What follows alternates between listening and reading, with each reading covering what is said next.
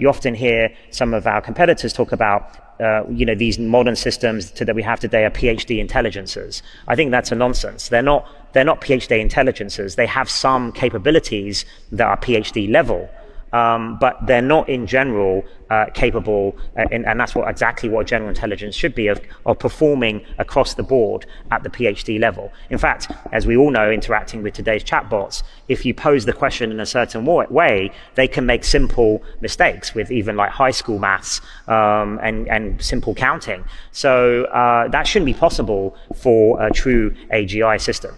So I think that we are maybe, I would say sort of 5 to 10 years away from having an AGI system that's capable of doing those things. Another thing that's missing is continual learning, this ability to like online teach the system something new. And maybe scaling will get us there, but I feel, if I was to bet, I think there are probably 1 or 2 missing breakthroughs that are still required.